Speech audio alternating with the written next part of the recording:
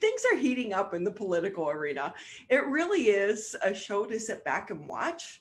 And the person that you want in the seat next to you, giving you the popcorn and giving you the backstory, is our one and our only Dave Dulio, professor of political science and the director of the Center for Civic Engagement at Oakland University. Great to have you with us again. Thank you for taking time. Nice to talk to you. It always seems like every time we talk, you say the same thing, that things are heating up. It just keeps getting hotter and hotter. Because I will say, you think one thing can't top another, and it tops another. You're just like, is this the new norm here for our political scene? Right. How many times have we said, I think I've seen it all, to only then turn around and see something else, right? That we don't expect. I will say that, but we should kind of start out and talk about the passing of former Senator Levin, because he was really a giant and an icon in the political world here in the state of Michigan. Did you ever have the opportunity to meet him? I met him one time in passing when I was on Capitol Hill. It was for the briefest of moments, but it was a highlight, right? Because, as you said, he was a giant, not just here in Michigan politics, but nationally.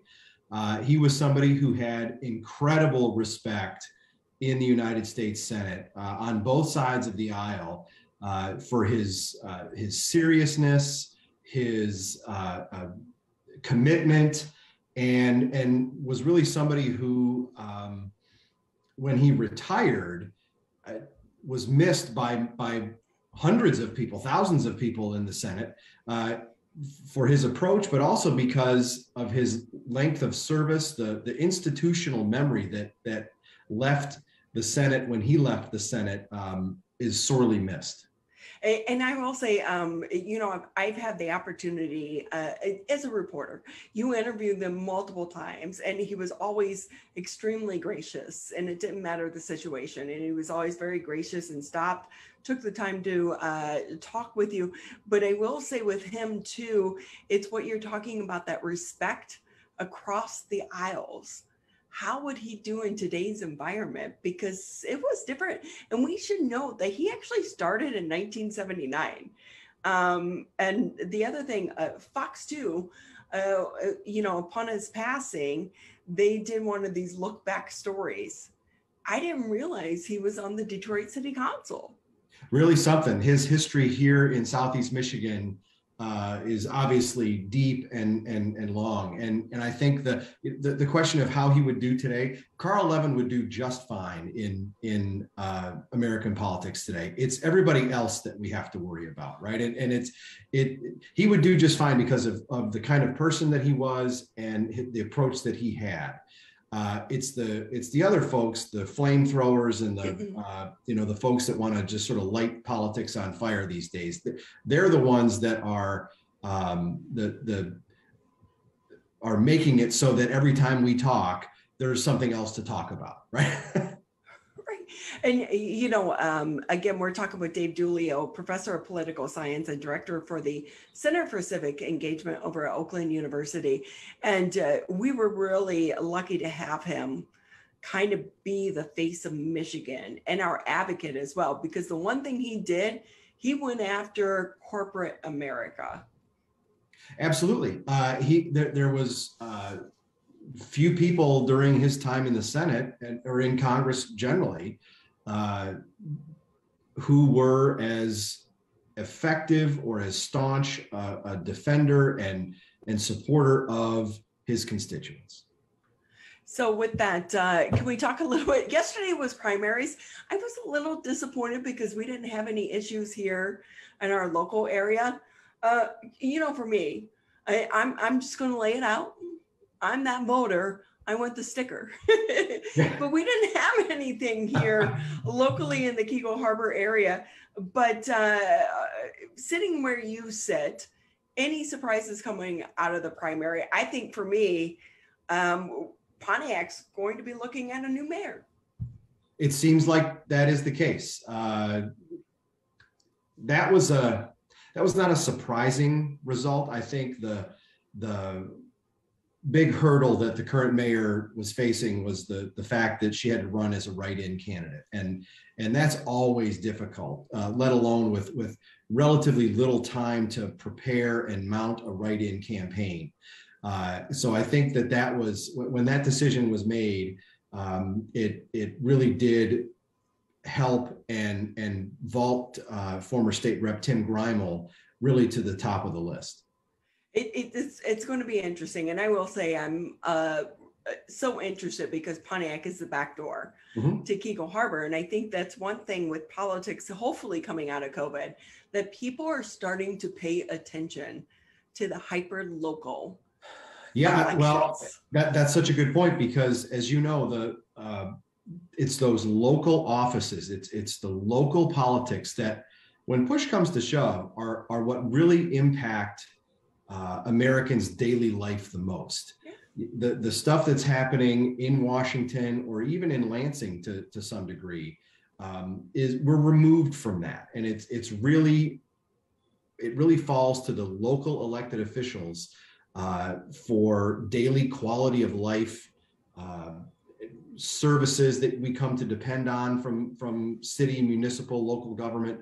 That's really where our bread is buttered, and it would be great if more folks would take an interest in and pay attention to their local politics. But frankly, based on voter turnout yesterday, that doesn't seem to be the case.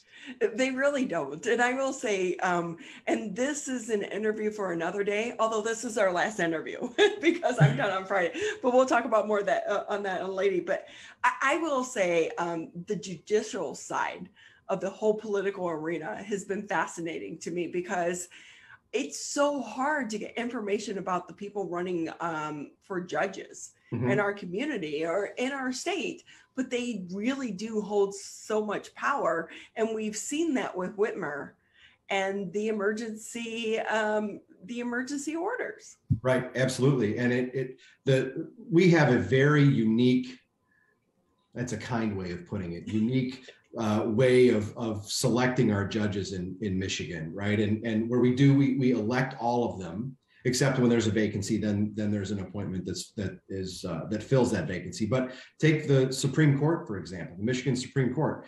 It is a nonpartisan office that is on election day, but the only way that you can get on the ballot for that nonpartisan office is through nomination by a political party.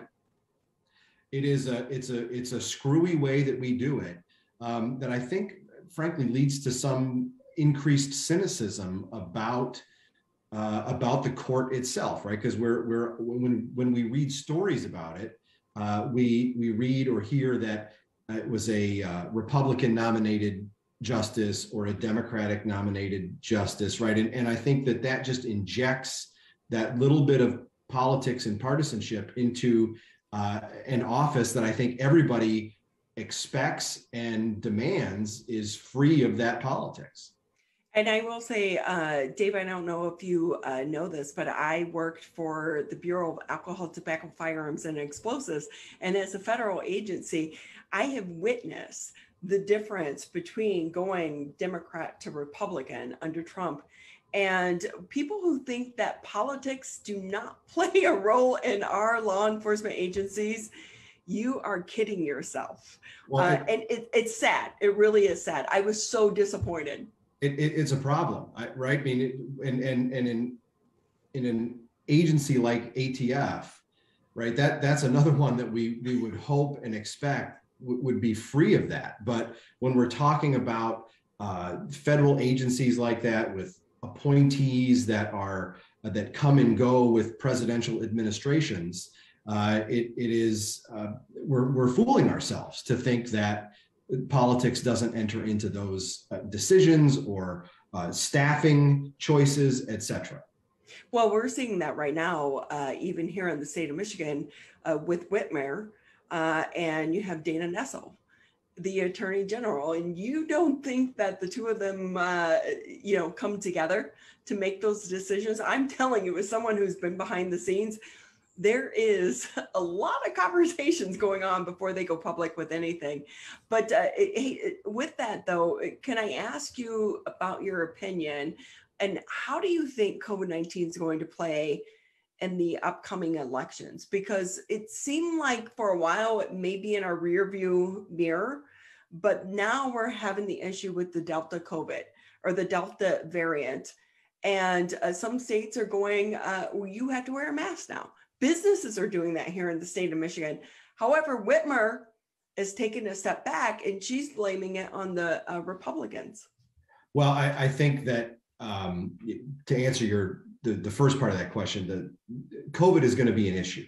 There's no doubt. The longer it sticks around in a way that is where it seems to dominate the headlines, the longer that's the case, the more important it's going to be come election day 2022. And that's hard to even fathom that we're 15 months or so away from that election. And I mean, everybody, there's not one person who doesn't hope that COVID is behind us by then, but it's going to be an issue with the way that those in office who are running for re-election, like the governor, the way that they have handled it until now and the way that they handle things moving forward is going to be an issue that is brought up by their opponents. And I think maybe I am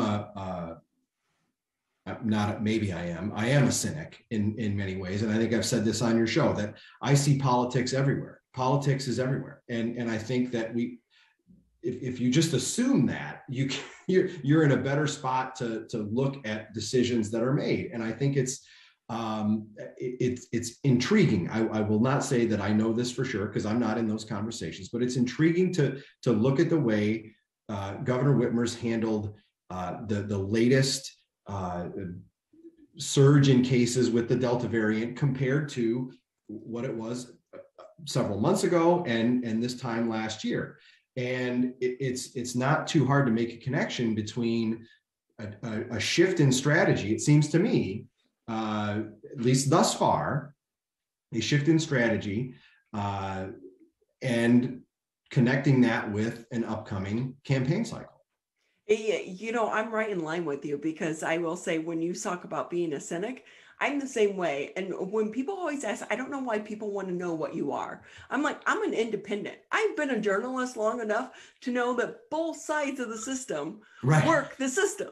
and if you don't buy into that, what are you doing? Like, I feel like 24-hour cable has been the downside of journalism, but that's a conversation for another day. Because I will say one of the surprising things is when we're talking about Whitmer and we're talking about the state of Michigan, Betsy DeVos, does she have a chance here in the state of Michigan? She wasn't a well-liked appointee of Trump. How does she think she's going to run for governor? Well, I've just heard rumblings, right? And there are rumors out there and they're not even to the point where I don't think they're being taken as seriously as the rumors were about former Chief Craig when those rumors were out there. There seemed to be a lot more smoke around those rumors than there are about the former education secretary. But you're exactly right. I mean, she was in some respects enemy number one for not an enemy number one, enemy number two, because for the left in the Trump era, Trump was enemy number one. It still is, right? But well, and he's basically going to say he's running for 2024. So well, that'll be another shakeup, right? When in American politics, if that happens. But the former education secretary, well known, obviously, the name recognition off the charts in Michigan,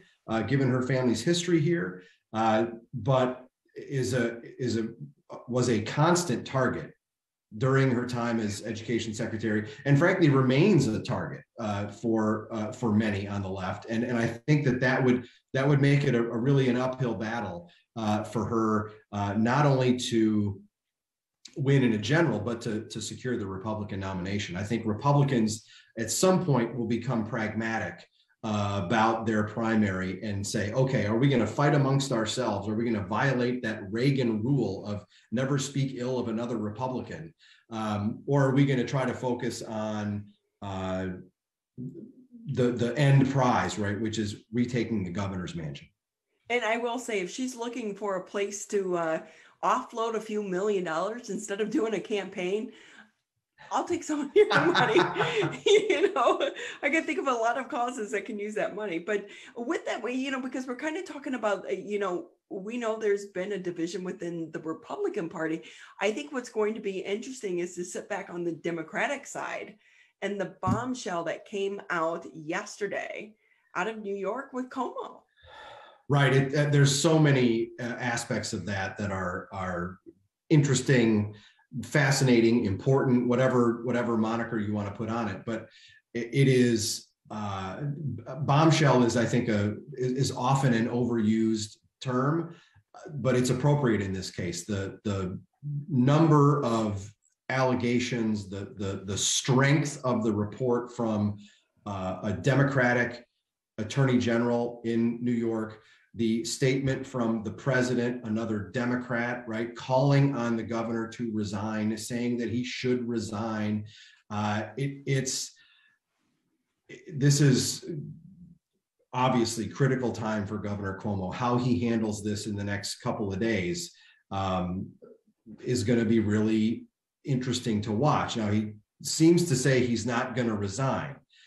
It is, I think, hard to see how he survives this, both with we're still in the Me Too era, and there are also, it seems, possible criminal charges coming from this that might give the state legislature a bit more ammunition to go after him on an impeachment inquiry.